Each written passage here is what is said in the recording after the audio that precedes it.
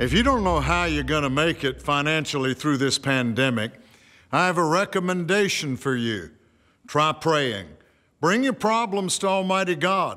He won't drop a bag of money on your head, but He will do something to meet your need.